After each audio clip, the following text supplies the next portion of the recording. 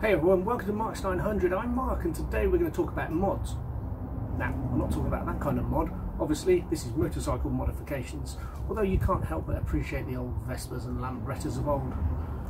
Now, I'm going to go through the bike front to back, talk about all the things that I've done. I consider them to be fairly entry-level changes that I've made to the bike. You don't need anything more than a spanner, a screwdriver, and maybe an Allen key to do any of this stuff. So, let's start then, starting at the front, but to do that I need to be behind the camera. We have got the radiator guard. Now this is a really cheap one that I bought off eBay. It was somewhere between 30 and 40 pounds. I know that the Kawasaki one's a lot more money than this.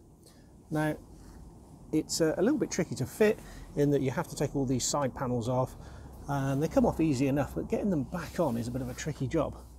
Now once it's all on, what I found is there's absolutely no rust, no vibrations, nothing, and this particular model of radiator guard fits anything from 2017 onwards, so it fits both the new models of the Z900. So I would definitely recommend the cheap option for that one.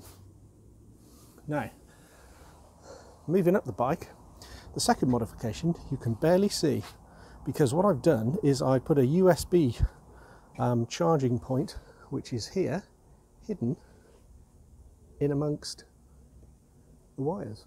So in there is my USB charging point. Now I've done it like that with a thing called a USB tender, and it's just zip tied onto the cables that sit back there.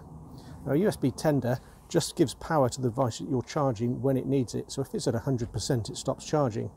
It's only a single port, but to be fair, that's all I need. And the alternative to that was one of these great big chunky things that sits on your handlebars with these wires hanging out the back, and quite honestly I hate anything that's hanging off my handlebars. So for me, that charging point tucked away there, out of view, is absolutely perfect. So one thing I didn't mention there was that the USB tender, so the port, is around somewhere between 10 and 15 pounds. Off the back of that you have this SVA lead, that's a couple of quid. So the whole thing was done for less than £20 to add that USB charger. Other things I've got going on with the handlebars is obviously this very, very cheap and nasty phone holder. It cost me less than £15 on eBay, and it's made by Greyfly. It does the job. I've been using that for about a year or so. I haven't dropped a phone yet. It's spring loaded and it locks in place, so you know, it does the job. It's also very easy to take off, and I've only really put that on just to show it on there. I only use it if I'm going off on a tour or I need my sat nav or whatever. So generally I don't have anything at all on my handlebars. As we move around then, we've got the bar end mirrors. Now these are one of the more interesting topics. I might even have to do some sort of video on this just on its own. So when you take the bar ends off, what you're left with is a dome with a thread, 8mm thread through the middle. Now you can't just put a mirror against that dome because it won't hold in place. So you need an adapter, which is this part here. And these adapters are available from a company called Highsider, which is a German company, and there's a couple of UK resellers. Or you can go to SP Engineering, who also sell an adapter now, which I didn't know about at the time. It's a little bit cheaper as well. So that's what you need, is the adapter and the mirrors. The mirrors, say between 10 and 15 pounds, and the adapter was about 15 pounds. So a nice job there. There are more expensive options, and you know, you can spend as much as you like on mirrors. But as far as I'm concerned, you know, these are just cheap and breakable, and they do the job. Right, one of the other things to note here is that when I took the wing mirrors off, I was left with a hole there where the original screwed in, and over there. So I bought these two screws that fit into those holes, and then put a rubber washer underneath so that you could line up the screw heads. So a nice easy job, didn't cost too much. Moving down to the side of the bike, I've got the RNG crash bungs. Now you could go cheaper than that, but I wouldn't do. I just went for the best ones I could find, and as far as I'm aware, RNG sort of set the standard for that sort of thing. I've gone for the kind of thing that's going to protect the bike if it falls over.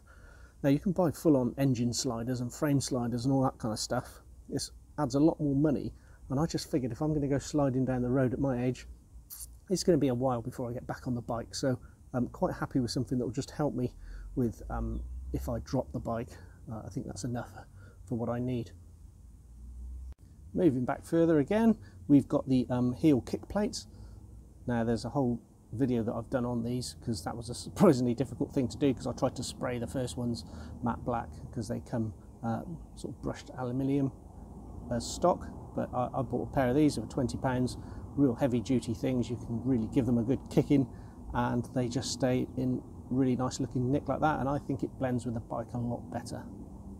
So looking at the back of the bike then, the first thing is I've got these bobbins that I've installed.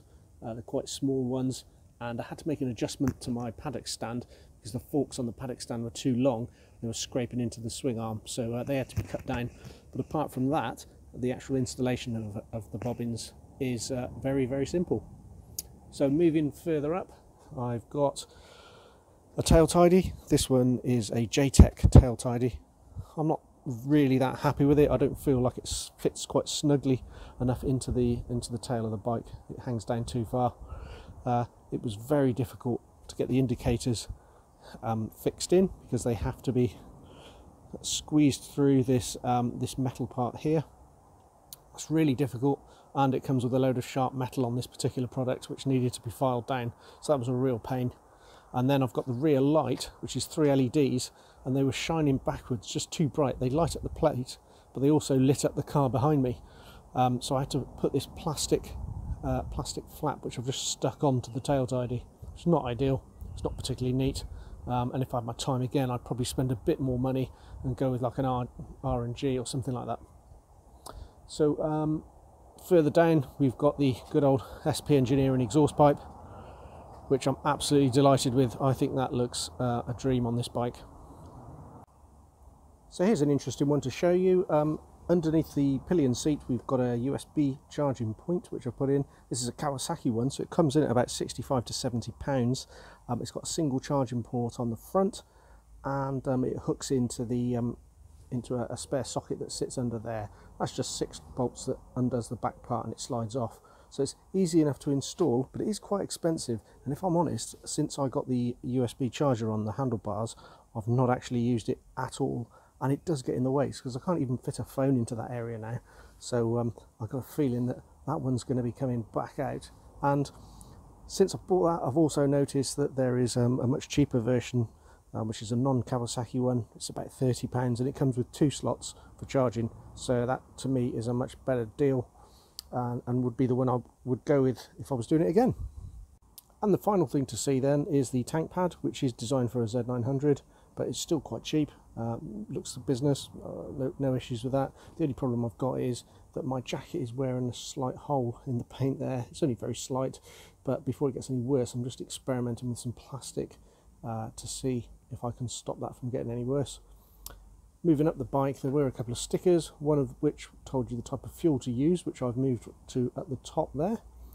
And the other one was a thing that told you to go off and read the instruction manual. So I've removed that one altogether. I just think that gives the tank a much cleaner look. So apart from that then, well, that's it. That's my Z900.